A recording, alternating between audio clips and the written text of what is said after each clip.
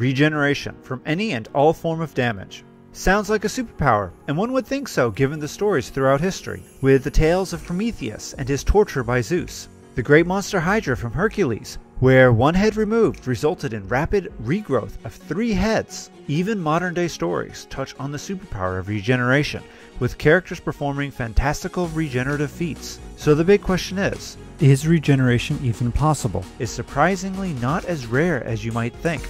Many organisms across all kingdoms express some level of regeneration, ranging from the simple, as repairing a protective layer, to more grand, as complete recovery of whole organs. Even humans can regenerate from certain types of damage. However, evolutionary pressure has pushed humans to adopt scar tissue formation, as it is faster. Maybe in the future, we can control pathways and promote full regeneration in humans.